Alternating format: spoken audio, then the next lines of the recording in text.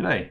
So a bit of a fun video today. We get to add some images to the site. These are some images which I've taken just as a sample. We'll see if we can get them happening and looking pretty and into the site. I've got the images cut into a square, cropped into a square section, ready to put into the packs library. Anticipating that they're already squares anyway. I found when I put the images into the library section here, I didn't need the padding top anymore.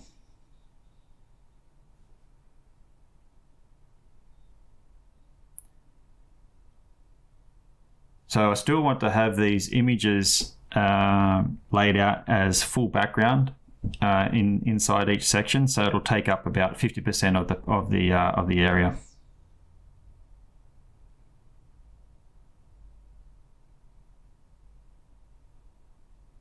Over the top of the image, I'll put an overlay.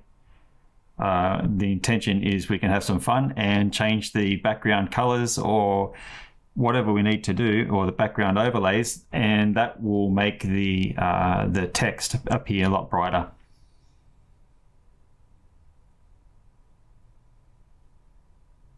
The actual image in the background here, to be fair, is irrelevant. We'll get that sorted out once we have a bit of a direction. The main thing here is to ensure that we can apply images to the site and that everything's functioning correctly.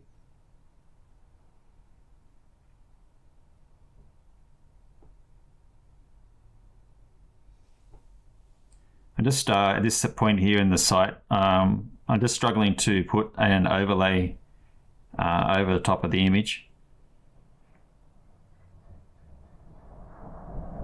and it's doing my head in until I realize, okay, I should be doing a separate div, but it's working, all good. Sorry, the class was on the incorrect div.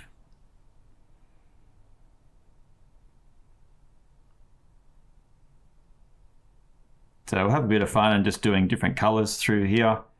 Yeah, we could keep that, or we could get a site theme color as well. Main thing is, though, everything appears to be functioning. The only issue is that the overlay is over the top of the text as well, so it's coloring the text.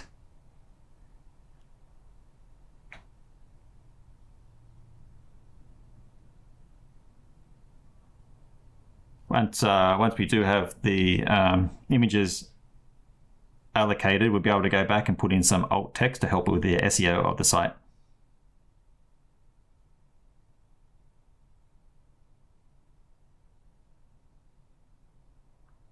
Still having a hard time getting the overlay on the image without discoloring the text.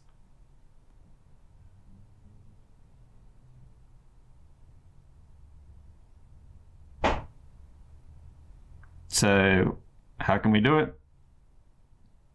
Dump a separate div in and basically make its own section, its own div, and then we're sorted.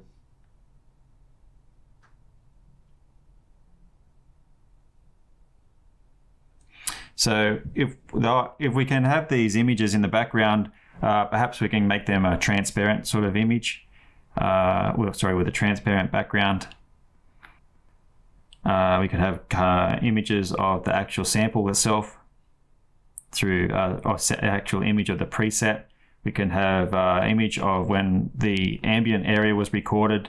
There's lots of opportunities for images here, just ensuring that they are compressed down so as not to slow the site too much. These images, though, are purposely below the fold, so the initial page load speed won't be impacted too much. That's my intention.